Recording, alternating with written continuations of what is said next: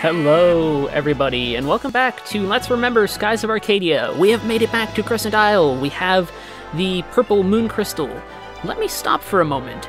Last segment, I was like, hey, sounds all great. Listen to this music in Glacia. It's pretty cool. Turns out the game audio wasn't running, but that's hard to tell sometimes. Like, it runs for me no matter what. So I apologize again for my crazy difficulties with the audio. Let us just pretend it was a fortuitous accident and assume that the silence of Glacia was taking over my recording equipment.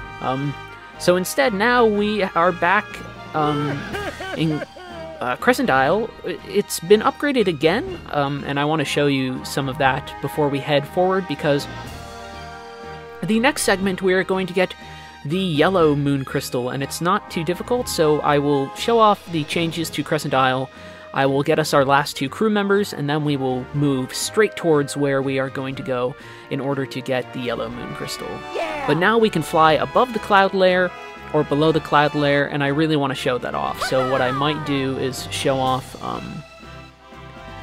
sort of how that works on our way towards our first crew member that we'll recruit, and then I will show it off on our way to our... Well, I won't show it off, excuse me, to the next one. We'll just do a jump cut to our final crew member, but you'll also be able to see it as we move towards the next dungeon, which will be actually an airship dungeon, if I'm getting my order of events correct. So that will be it, but you can see once we get up top here, Crescent Isle is looking good. So not everything is usually upgraded like this. I've done plenty of time sort of off camera getting stuff set up, but let's sort of look over things again. Gonzalez has a right and proper grave, and his spirit will watch over us. And so what you can do is you can either have Ismail here remodel something or decorate things, but let's see if we can have him remodel anything. No, Khalifa's tent is okay. I can't back out. So let's say that we want him to remodel the living quarters, right? So it's alright.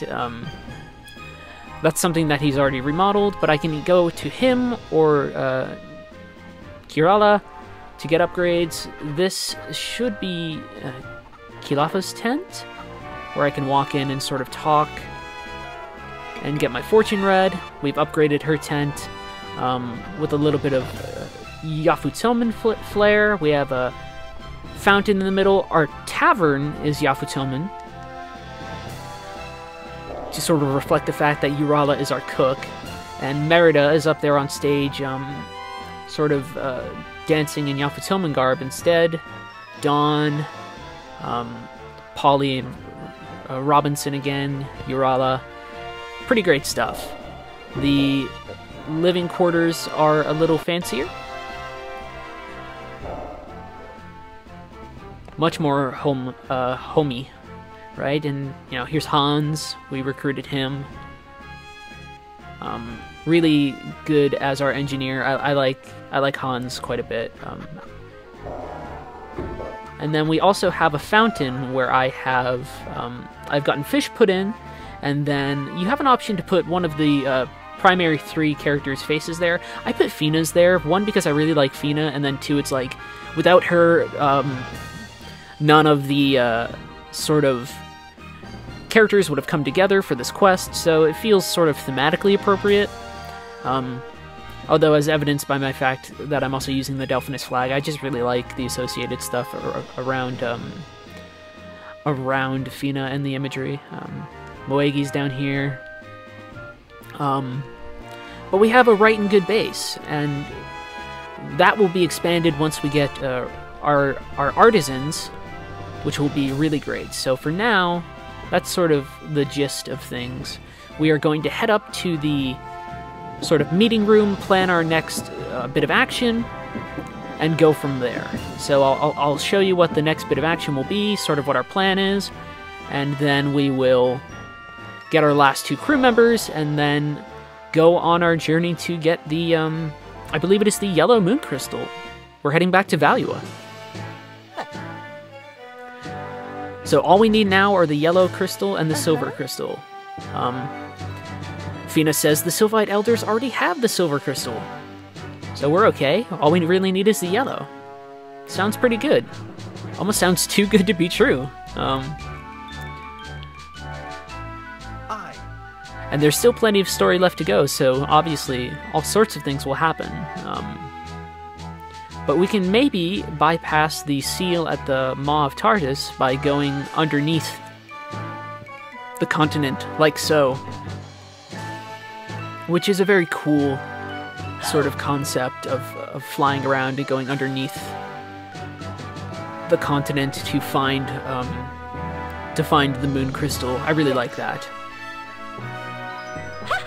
So that will be our next sort of plan, and we will leave for Valua in the morning.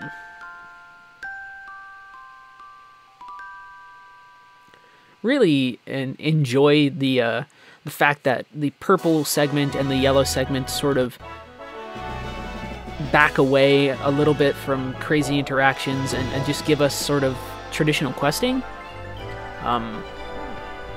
It sounds funny to say that I enjoy that after how much I sort of gushed over Yafutoma, but I think in the last segment I also talked about how much I really enjoy Glacia. This game, like I said, has very good pacing, and so by picking up the pace at which we get the moon crystals, it sort of picks up the pace by which the rest of the plot will sort of advance. It's like, okay, you've been going on this fetch quest sort of to get the powerful moon crystals, and now we're going to just sort of let you get them, and then the plot will sort of fast forward and move from there. And I really enjoy that. It sort of knows when the fetch quest has sort of outstayed its welcome. So now, though, we can go up above the cloud layer, which is fantastic. So, for instance, the end of this rainbow. We have found Rainbow Island. Now we know what lies at the end of the rainbow, which is great. And then, for instance, if we head towards here, that giant blinking sort of satellite thing from before, now we can actually discover that as well. The Iron Star. A strange object said to have been launched by the ancient civilization of the Red Moon. Nobody knows sort of what it's there for, but it's another one of those things where it's like, okay, you have this space, you have items in the space that you can sort of intimate the meaning behind. So I just want to show off sort of navigation in the upper sky and see, like, now the world map is really open to me. If I need to go somewhere, I can go below the cloud layer or above the cloud layer and just really get to where I want to go. And so now all of the world map is open to me in a really powerful and really great way. But we are on our way to find one of our other crew members that we will get. It is the alchemist, Ilkimus. He's got a weird name, weird pronunciations. So if the guide stones or the philosopher's stones are there, I think those are the philosopher's stones, not the magical philosopher's stones, but something else. So we can land here on this sort of high-flying, deserted-looking island, but it's not deserted at all. It is where we will find another member for our crew. Ilkimus. Studies medicine. Very wonderful. Fun character, kind of gives us a lot of powerful options. Would you like to join our crew?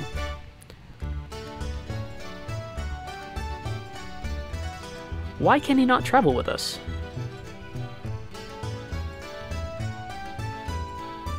I forget.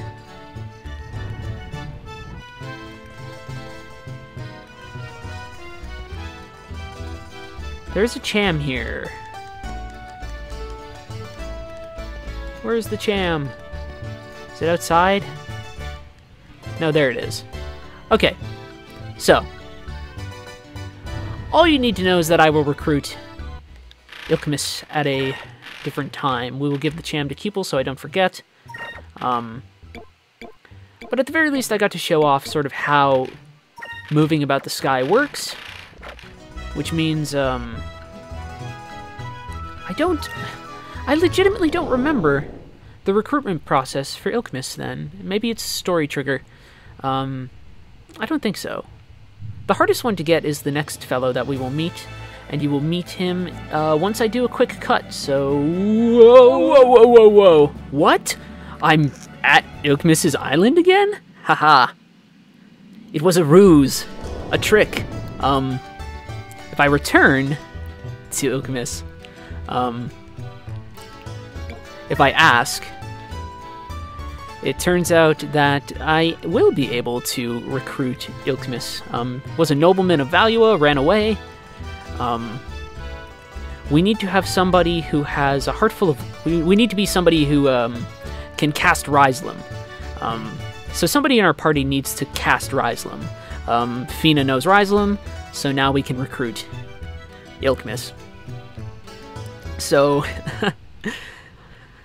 I was messing with you a little bit. That is how we get Ilkmis. But I will do another cut to show off our next crew member. So once again, whoa! Hey, look, another island. Oh my gosh, this is fantastic. And it didn't take long to get there. Even though I made the cut, I can fly above the sky layer and get where I can go. Even though I don't know you, I sense a courage welling deep inside you. Perhaps you might be worthy of my attention. I am Ryukan. I was once a well-known swordsmith. It's awesome. We get our last member of the crew. So, Ryukan has joined the crew as an artisan. Really phenomenal. And now, if we check it, our crew is complete. Ryukan on active, because if we want to, he can buff our attack. Ilkmis raises attributes, but that's sort of vague. I want, like, buffed attack and defense. I want something well-defined. But now, the entire crew of the Delphinus has been assembled, and if I explored the Delphinus, I could probably show you where all of the really cool people are on the Delphinus, just chilling and hanging out, but actually I'm going to make one last cut here so I can just get to Valua, to the Maw of Tartus, and we can head about getting the yellow moon crystal. I will see you in one more moment. Whoa. We are underneath Valua, about to find our way towards the depths of the Maw of Tartus. Another one of our airship dungeons, sort of like the Dark Rift. Although this is a lot more straightforward and not as confusing as the Dark Rift. Although, to be fair, the Dark Rift is not actually all that confusing. It was mostly me just forgetting that you could go up, which I am still embarrassed about. So we have all our crew members now. Everything's really cool. I got some weapons for everybody off screen. I also may or may not have bought a lot of Paranta seeds for Vise, which means that when he attacks, he's going to do a lot of damage. I bought about 25 of them, and it's an increase of 3 each time. And then I also bought some Vital seeds for him, about 15. I could spread that out around the party, but really, if I just put it on Vise, like, it'll be great. Oh well. All this talk about that, and I don't even get to show it off. Rain of Swords will take out anything no matter what, but the point is, now that I can upgrade certain characters' shops and things like that, the game just, like, I say breaks open, but this time the game just breaks. If you have the money to spend, which you will if you're making all of the discoveries, then all of a sudden you just, like, look at how much damage those Rain of Swords attacks did. That's over 1,000. Really impressive. I mean, obviously we're fighting against mooks, but, you know, whatever. And we have a Moonberry, though, which means I will do this. Although Enrique will eventually leave our party for a little bit, I will summon... I say summon because it's on screen. I will have him learn his final super move, because, honestly, I don't really need Ica to learn Epsilon Mirror or Omega Cyclone. Omega Cyclone's a really cool-looking skill, but I don't need her to have it. I can be pretty strong without it. So the Mauve TARDIS I like more compared to the Dark Rift, although the Dark Rift is probably the more interesting space. There's more kind of history in the space and more stuff going on. The Mauve TARDIS is just a big, like, it's so funny to kind of phrase it this way, but it's just like a big cave with a monster in it. And I find something sort of appealing about that in a very simple sense, of just like, as we've talked about, the game knows that we're sort of getting towards the limit of how much it can really get mileage out of the entire, like, oh, get the moon crystals thing. And so, in those respects, it sort of moves us along and actually offers us a pretty traditional RPG fare of, like, there's a monster in a cave guarding a crystal, go get it. Granted, we have the nice little shift of that monster being in a cave underneath a continent that we need to fly a giant airship to reach. But in principle, it's the same idea of, like, a dragon in a cave with a bunch of gold, and you have to go defeat the dragon to get the gold. It's a nice reframing of what is essentially a pretty standard sort of approach to dungeon building, but I like the way that they expand the scale of everything in a way that is sort of interesting. I should comment just for a moment, Vise won't be like one-shotting anything like right away. I will certainly be using excess funds that I get off screen to buy more seeds to just like totally make him incredibly powerful, but he's hitting really hard for this time in the game, and these sort of monsters, the sort of plant creatures, tend to be really strong defensively anyway. But we're sort of in a very traditional feeling situation, which I like. Certainly Glacia had more implied stuff sort of surrounding it. It was a little bit more interesting, I think, as a bit of a change to the RPG format. So we have both sort of an inversion slash subversion slash whatever in Glacia, and then we have a sort of very strong basic reconstruction in the Mauve TARDIS, which to me shows how confident this game can be of just sort of going from one thing and tweaking some of our expectations and then going to another thing and playing them very straight. It's not like all of a sudden Skies of Arcadia has reached this point where it's like, okay, time for us to be clever. It's like, no, it's still confident in providing us with these fairly distinct and understandable RPG formats, and sort of presents them to us confidently. But it's also still comfortable enough to move about and shift certain things. A lot of the major transformations come near the end of the game. The largest one involving the final boss of the game. It's, you know, I've sort of played up this notion for a bit, and I don't want to give the idea that it is brilliant, right? Skies is not a brilliant game. What it is an elegant and effective game. Which sounds like that should include brilliance somewhere in there, but something can be elegant without being brilliant. Elegance, again, being depth with the least amount of complexity. So you can get a lot of depth, whether that's in a narrative sense or in other senses. You can get a lot of depth out of something by keeping something razor sharp, right?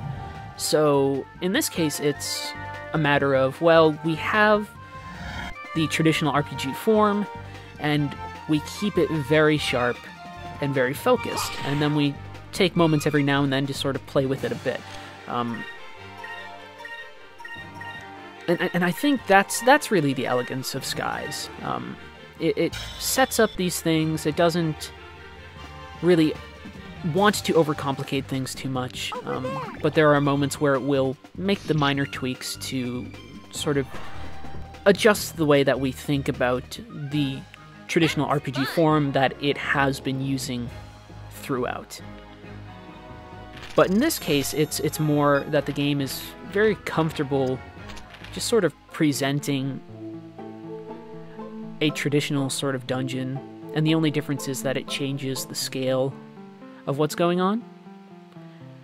But I find that still has a certain compelling nature to it. I believe so, anyway.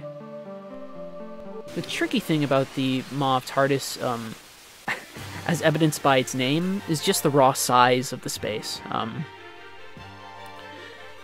I don't particularly think you can get as easily lost. I don't believe so, anyway. I don't remember that being the case, but then again, I didn't remember the Dark Rift being that case, and we all saw how that went. The thing is that the scale is very large, which is enjoyable on its sort of own terms, but can also sort of extend the time we're spending in this location a little longer than perhaps is warranted. The nice thing about Glacia was that it was very self-contained and progress through this space was fairly quick. The Maw of TARDIS is this very traditional space, and I admire the confidence of the game to present that sort of really traditional notion right before us with no apologies, but then at the same time it also is like, I enjoy the scale, but also it's possible that it's too big.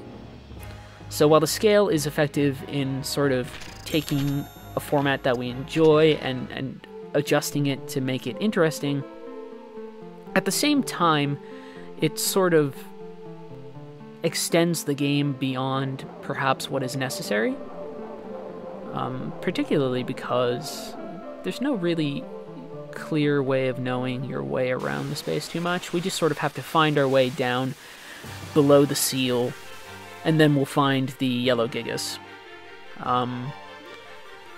While I have the time, then, first off, sneak attack, that sucks. I will try to show off Enrique's final move. It is called the Judgment. And usually I do not get Enrique's final move because Enrique is usually not the character that I take with me into the final dungeon. You sort of get some characters back. Your party expands, and you can choose certain characters, certain actors. And I usually don't take Enrique, even though he's probably the most effective party member to take. Which means I usually do not get his final ability, but here we can show it off. I've also had very good luck with Moonberry drops in this playthrough. Like, really good luck with those. More so, because there's only a limited amount within the game, and enemies are dropping them fairly well in this playthrough. So here we go, the Judgment. Your trial shall be swift and just.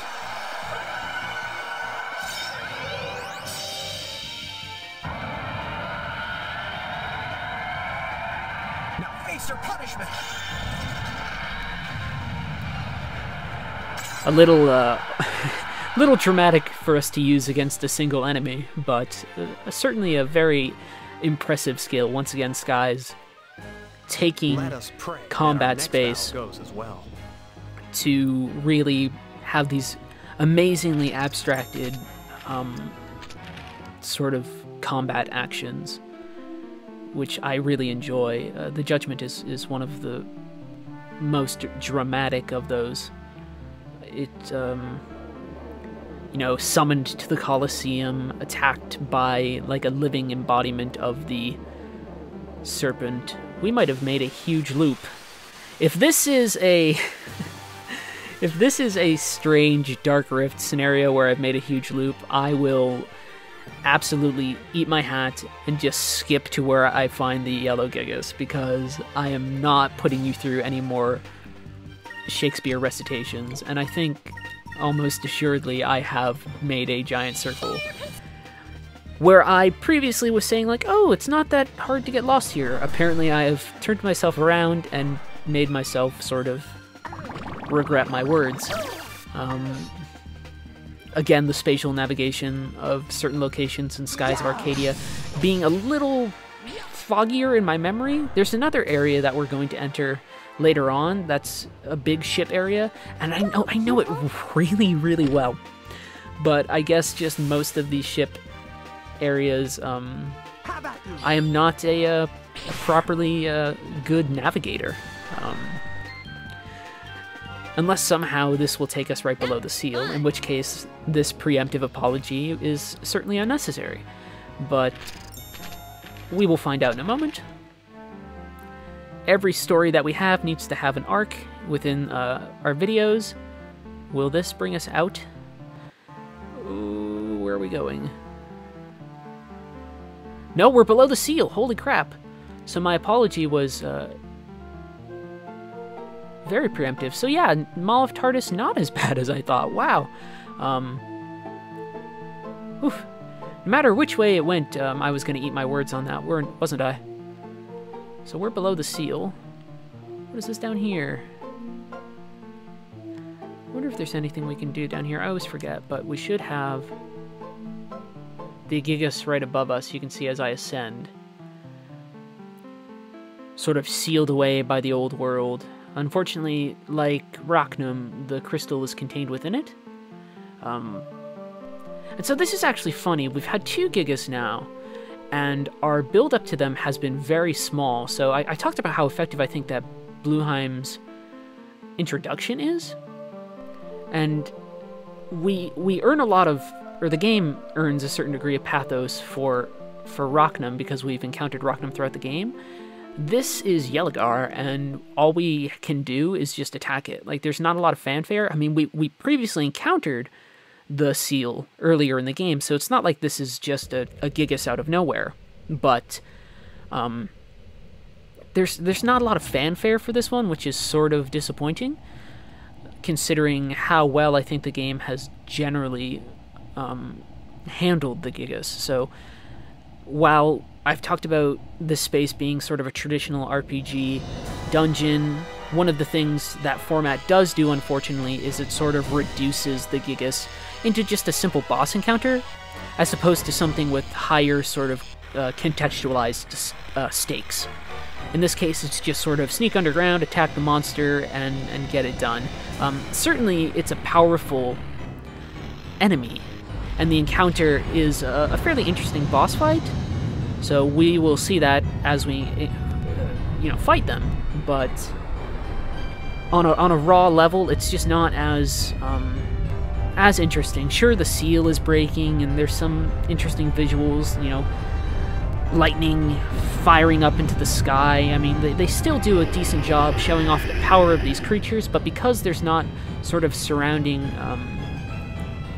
story contextualization in the same way as even something like Rikumen, we don't have as interesting of a time with this Gigas, and in fact this is probably the most forgettable Gigas of the game. It's just sort of a toss-away encounter, which is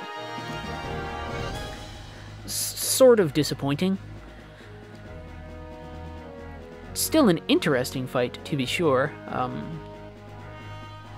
The design is fun. It's sort of a mixture between some sort of scorpion-esque creature and other things, but it doesn't quite play out the way that you would like.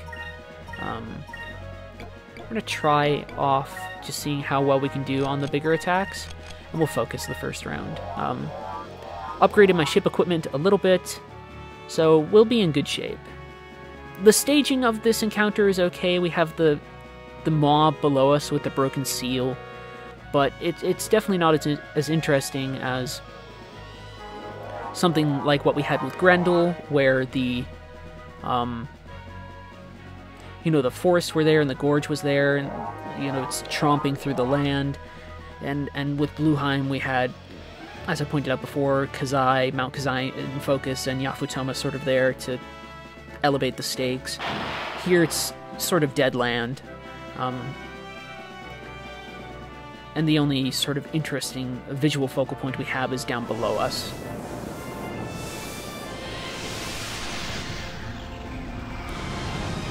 We still do get some very interesting attacks, though, which I do enjoy.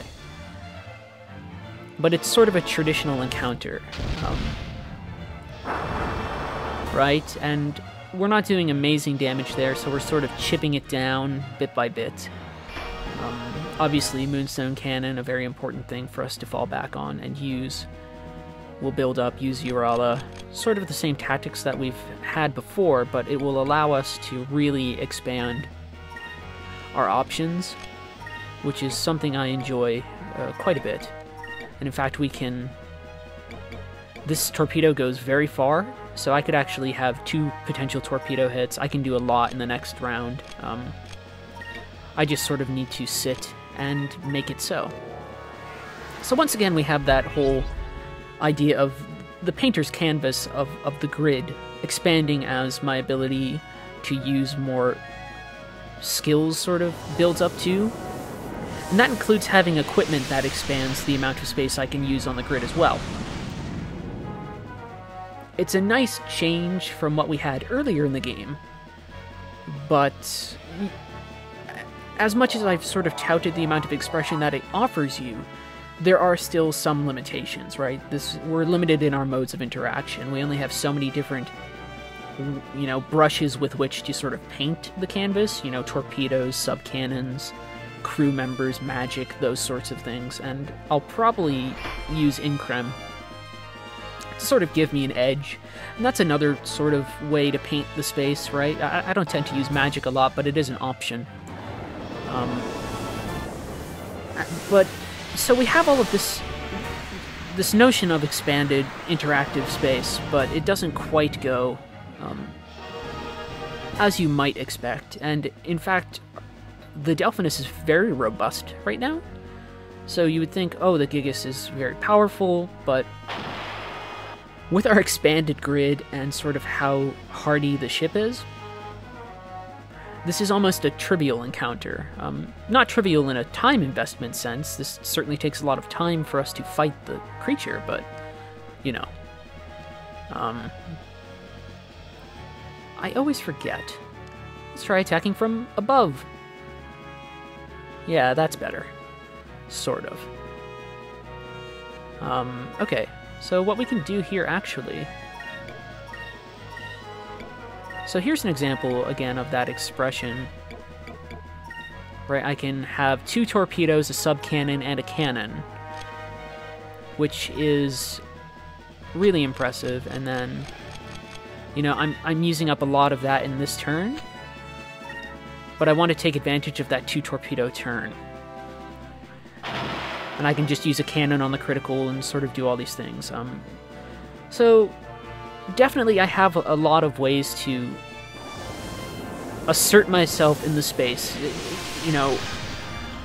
Not that modes of interaction are always about assertion, because that implies that it's sort of power fantasy driven, but it is definitely about reaffirming, which might be some sort of linguistic doublethink on my part to just switch from one term to another, but a reaffirming of the options that you have.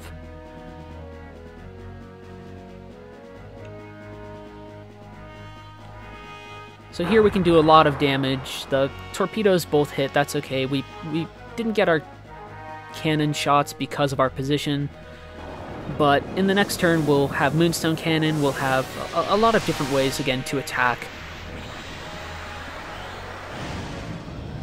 And we only need to worry so much about our health here. I have multiple ways to return myself to full health, including items and magic. So next round we'll probably... We'll try to expand even more than we did in the last round, because I sort of chose a disadvantageous position in this case. I do like talking about the moment-to-moment tactical decisions of the airship combat, because it seems really like a good way to stress how interesting these interactions can be. So I want to get the most bang for my buck, as it were. So I want to, you know, I want to buff myself. I want to sort of get myself into safe positions by, you know, healing myself. I want to attack on the advantageous turns. To be sure, with the cannons, I'm not doing an extensive amount, but it still gets us into positions that are advantageous in terms of the raw numbers, which is always something I find interesting, right? So you base... I mean, this happens in any RPG combat system anyway. The numbers are the abstractions that are really at play. The visuals and the certain acts that you can take are just another way of expressing those abstractions. But it's always amazed me how much your moment-to-moment decision-making changes depending, on resources. So, you know, HP, MP, spirit power in this case. And I mean, that should be self-evident. Of course you're going to take different actions depending on where you are from a sort of numbers and statistics point of view. But I find that feeling of shifting priorities is something that the ship battles in Skies of Arcadia highlights very well.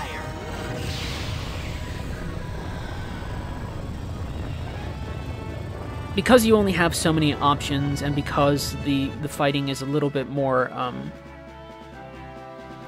you know, strategic in the sense that you're planning for multiple turns, or at least you can see you're planning for the multiple turns,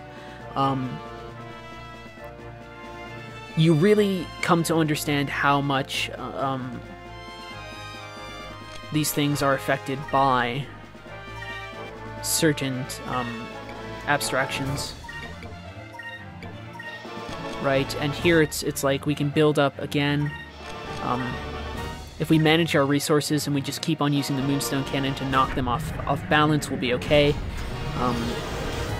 Moonstone Cannon, fire! All of the encounters, or most of the encounters, having both dialogue options to change sort of your tactical position, and then also in the moment reactive things. So in this case, the Moonstone Cannon will knock it off balance, which happens a lot, but with Gregorio, remember, it was using Quicka. And I'm sure, I forget off the top of my head even now, the way to mitigate the sort of gust of wind attack that Blueheim used against us. But there are definitely ways in which this combat is more reactive than sort of what we have when we're just fighting on foot, which makes it a good indicator of sort of how to look at combat systems in RPGs. Certainly there are RPGs that are far more reactive, absolutely, but the pacing of these encounters can feel very deliberate in a way that I appreciate. But we will get our Moon Cannon. Pursue an attack. What? I feel like the game is lying to me about what options are available at certain times. That's not necessarily true, but it feels that way.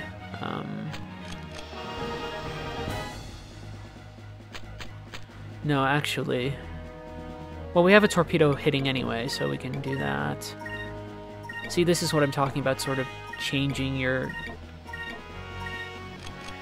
actions over and over. That's far more effective than what I was originally going to do. On the next Moonstone Cannon, we get it no matter what. I mean, obviously the pacing of the battles is always sort of centered around your special cannon, whether it's the Harpoon Cannon or the Moonstone Cannon, but you still do have a lot of time in between those moments to sort of use what you have to the best of your abilities. Although, right there, you know, my targeting on the cannon was lost, and it's something I don't have a lot of indication sometimes of where I'm going to be spatially in relationship to the enemy, which makes combat a little bit more interesting in the fact that it can sort of surprise you, but it can also lead to certain frustrations. So if you plan a really big turn, then it turns out that you're just in the wrong position for your cannons to fire. You don't have as much spatial control, even though everything does feel really extant, which I enjoy, but it's just, it doesn't quite always work out sometimes. Forgive me, too, for overusing the term interesting. I just mean of note.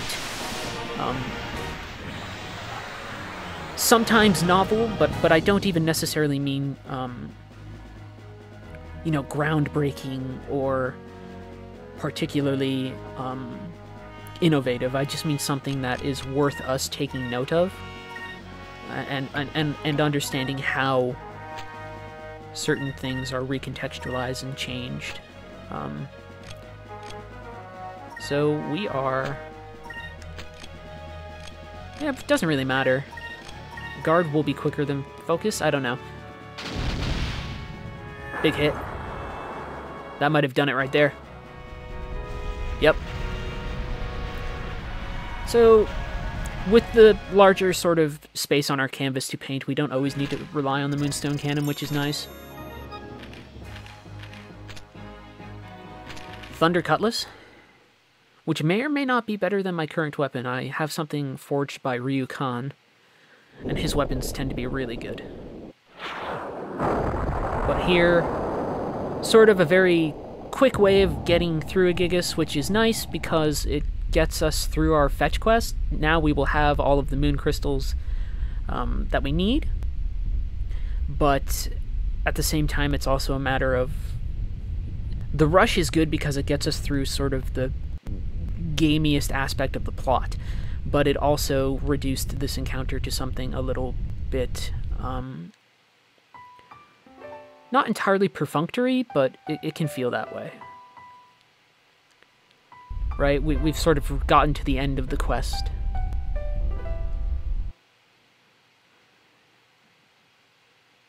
And we will return to Crescent Isle to see sort of what our next step is going to be.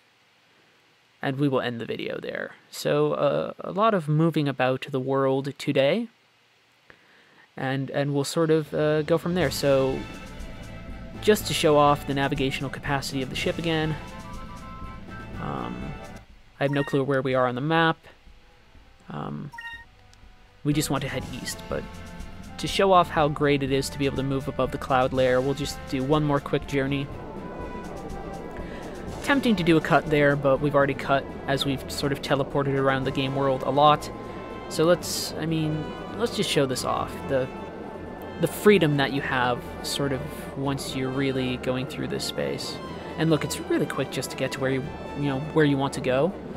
And there's something incredibly enjoyable about that freedom after having to go through the rest of the game world and okay, now we can go through these spaces or these spaces. But hey, we get to see Gilder.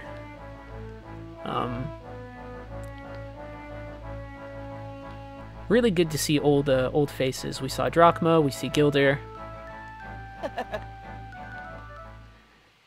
It's nice, but we'll also sort of figure out what our next step will be.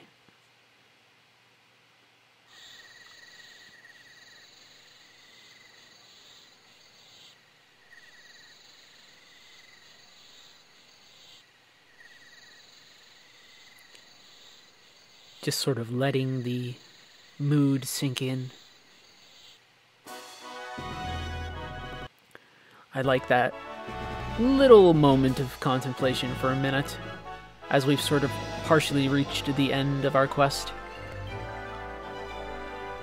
All of the moon crystals on the table there, besides the silver one, but the elders already have that. I like how they're sort of vaguely etched with sort of arcane symbols too. Like I said, crystals in games are just cool. Sort of a bittersweet moment of the notion of Fina having to return home. So where does Fina come from? I've basically said it before anyway. But she'll get explicit about it here. Where does she live? Where's she from? She's from the Great Silver Shrine. It is a place high above the sky. So, way up above the lands. The rains of destruction fell, and the Sylvite mages made the sky and... not the sky, the shrine, rather, and flew up above the rest of the world as it was sort of burning.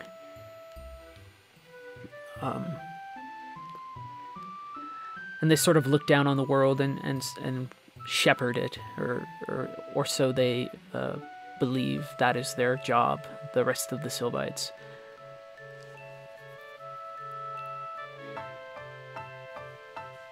So now we need to figure out how we need to get to that space, so if we find Fina's old ship, we'll be able to do that, but it sank beneath the clouds. Now, there's a cloud layer, but then there's also, like, the cloud layer that leads into deep sky, and her ship has sunk far into deep sky, so we need to find another way to get to her home.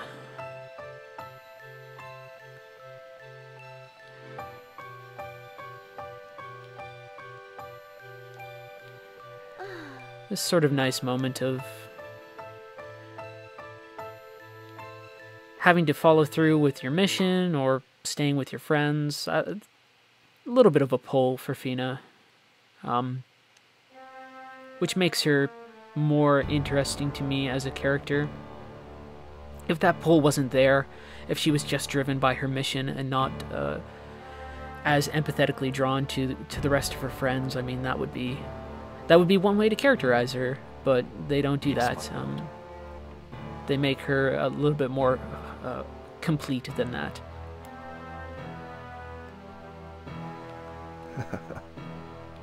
So, Gaussian plotting. Soon the foolish Empress and the rest of the people of the world will bow before my might. No, not just the people. Right? Even the moons will be within my grasp. Gaussian sort of showing his larger ambitions, which seem simplistic, you know, take over the world, but the idea behind it is a little different. And then also Ramirez, smiling longingly at Lord Gaussian.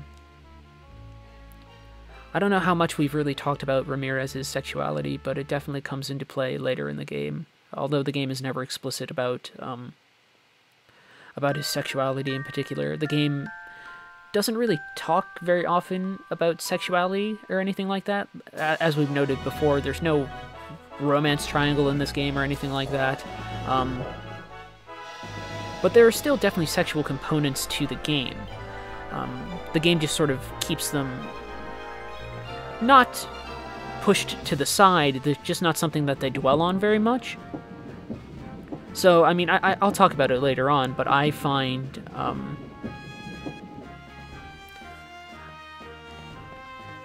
I tend to find the relationship, or the implied relationship between Vizaika and Fina, to be like a really nice way of the game expressing something close to a polygamous relationship, or like an asexual friendship or something like that. Seeing how many discoveries we have. 49.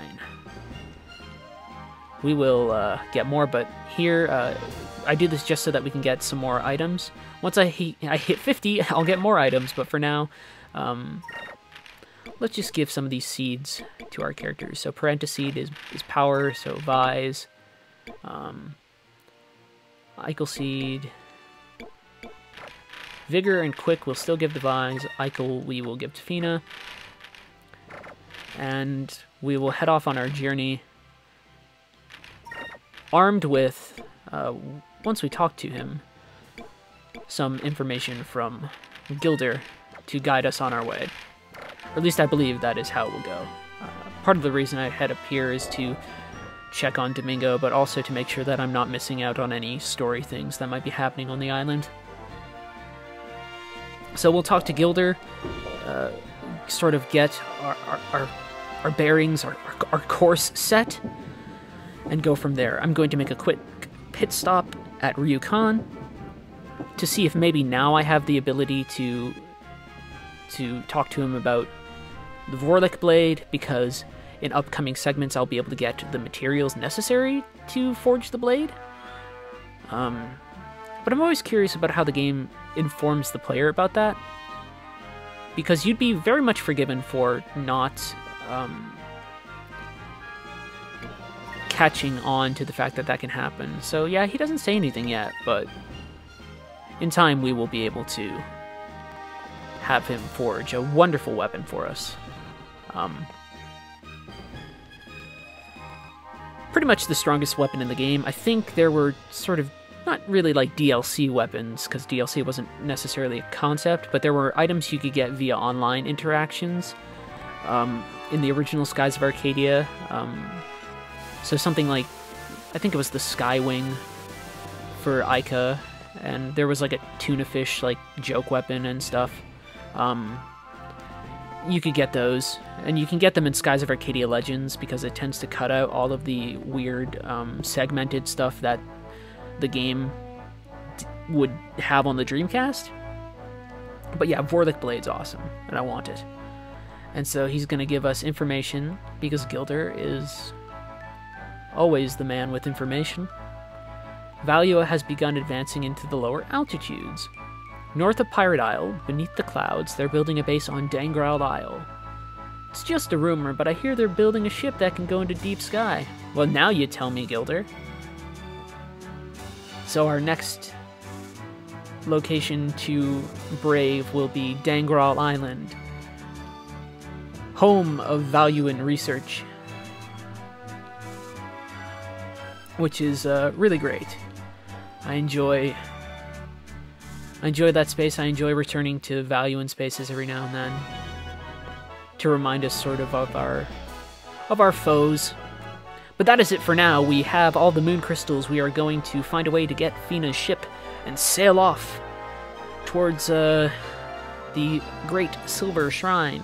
It'll be a little bit of a process going to Dangrel Island, recovering the ship, but we now know the course for our the rest of our journey now that we have gotten all the moon crystals. Thank you so much for watching, and always for putting up with my rambling. I love you very much. I will see you around later.